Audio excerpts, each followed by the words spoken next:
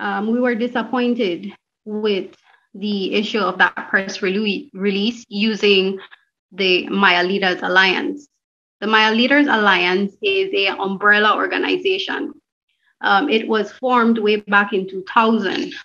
There are organizations such as the Kekchi Council of Belize, TMCC, which is the Toledo Maya Cultural Council, the Toledo Maya Women Council, and also DAVCO, and also includes the Toledo Alcalde Association. So all of these Mayan organizations created and they form part of the MLA. Recently, well, not recently, but much later, SATIIM joined, and later on, the Polyandrous Society. We have not had any kind of discussion as a group to say what our position is.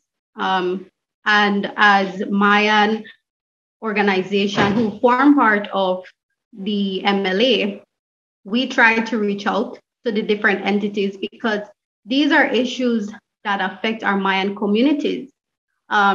And what we found was a lot of our communities do not know or they are not aware about what is happening.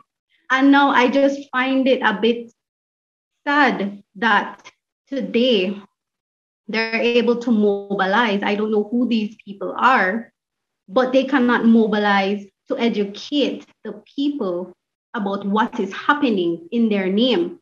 They cannot go and educate on what is happening with the free, prior, and informed consent protocol. Some communities have said, we have seen them once. They came for a consent, which did not happen in line with the international standard of consultation. Let us try to divide the work in a way that at the end of the day, these 41 communities that we say we represent are really represented, and not just the leaders, because you cannot replace community decision with that of alcaldes. Alcalde airs the eyes of communities, but they do not make decisions for communities. These things need to be discussed at the community level. So I don't understand why it is that these alcaldes are encouraged to make decisions on behalf of their community without their community's consent. And that is why a lot of communities are in the dark. They don't know what is happening.